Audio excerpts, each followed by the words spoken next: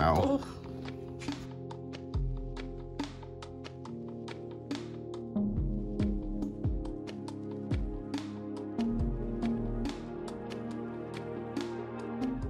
When Volkswagen made the Mark IV New Beetle, they apparently didn't think it was important to include a temperature gauge.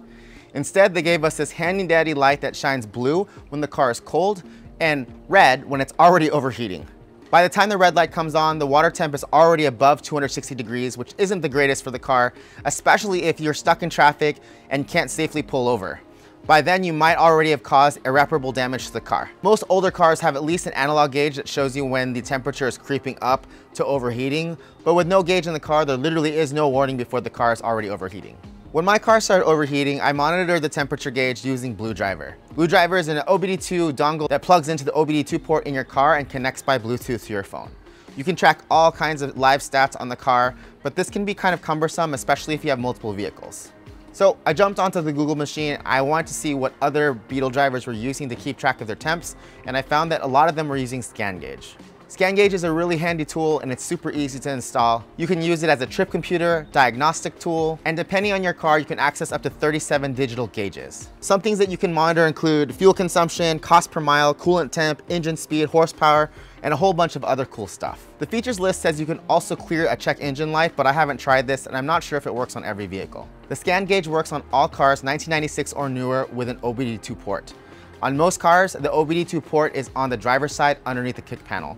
But on the Acura Integra, I found mine on the passenger side. Start by plugging in the Scangauge. I chose to mount the Scangauge on the bottom of the sensor bezel. Supposedly the Scangauge comes with Velcro, but I must have misplaced it. I used this super strong Scotch product that says it's good for 10 pounds. The gauge weighs less than 3 ounces. Before attaching the adhesive, wipe the mounting surfaces with an alcohol prep pad. After the rubbing alcohol dries, apply the fastener to the car and to the Scangauge.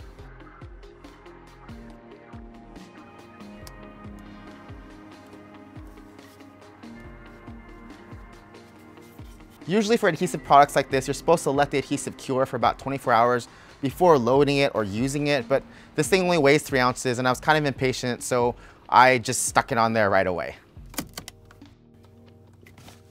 Here's what it looks like mounted to the bezel. I used a Sharpie to color match the fastener.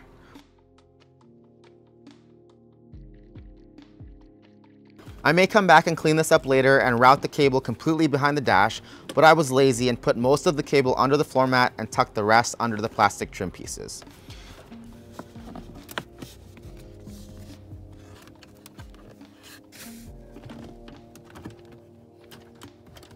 To keep the cord away from my feet, I used an adhesive cable clip.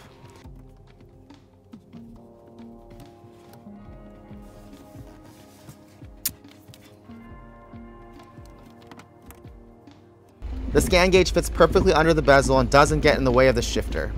It does, however, render one of the cup holders completely useless, but that cup holder was pretty useless already.